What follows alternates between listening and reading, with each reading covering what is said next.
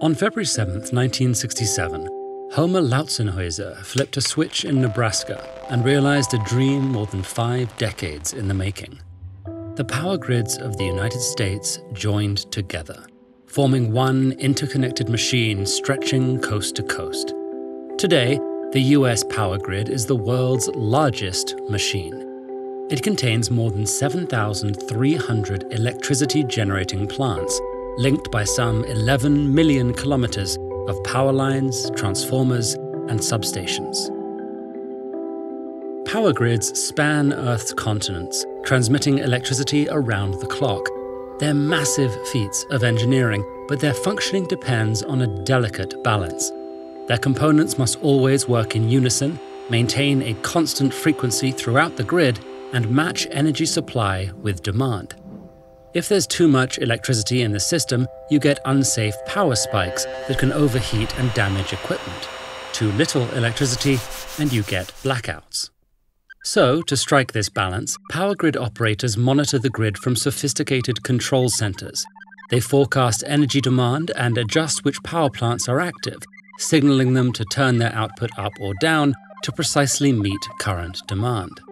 By considering factors like the availability and cost of energy resources, grid operators create a dispatch curve, which maps out the order in which energy sources will be used. The grid defaults to using energy from the start of the curve first. Usually, the resources are ordered by price. Those at the start tend to be renewables because they have much lower production costs. Some grids, like those in Iceland and Costa Rica, run on more than 98% clean energy.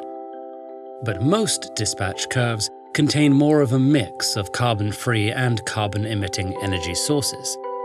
This means that where your electricity is coming from and how clean it is varies throughout the day, as often as every few minutes. Take the state of Kansas. Despite having plentiful wind resources, it regularly relies on carbon-emitting power plants. This is because wind energy is especially plentiful at night, but this is also when there's lower demand. So, Kansas's wind energy is actually regularly disposed of to prevent excess electricity from damaging the grid.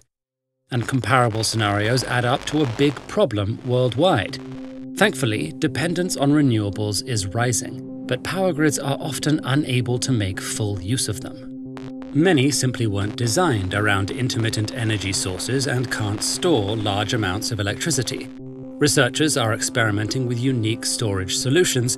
However, this will take time and substantial investment. But hope is not lost.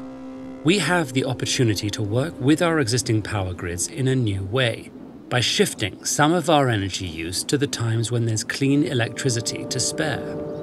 Leaning into this concept, called load flexibility, we can help flatten the peaks in demand, which will place less stress on the grid and reduce the need for non-renewables. So, researchers are developing automated emissions reduction technologies that tap into energy use data and ensure that devices get electricity from the grid at the cleanest times. In fact, smart devices like this already exist. So how big an effect could they have? If smart technologies like air conditioners, water heaters, and electric vehicle chargers were implemented across the Texas power grid, the state's emissions could decrease by around 20%. In other words, simply coordinating when certain devices tap into the grid could translate to 6 million fewer tons of carbon released into the atmosphere annually from Texas alone. Now, imagine what this could look like on a global scale. So which type of energy is the best, and which takes up the most space?